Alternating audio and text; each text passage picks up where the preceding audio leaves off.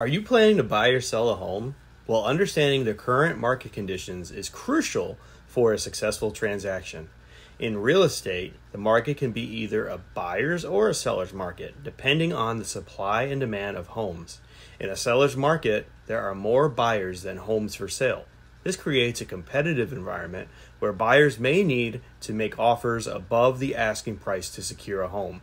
The limited supply of homes also means that homes may sell quickly and with multiple offers. On the other hand, in a buyer's market, there are more homes for sale than buyers. This creates a less competitive environment where buyers may have more negotiating power and may be able to make offers below the asking price. A buyer's market is typically defined as having 6 or more months of inventory on the market. In a buyer's market, homes may also stay on the market longer, giving buyers more time to make a decision and potentially find a better deal.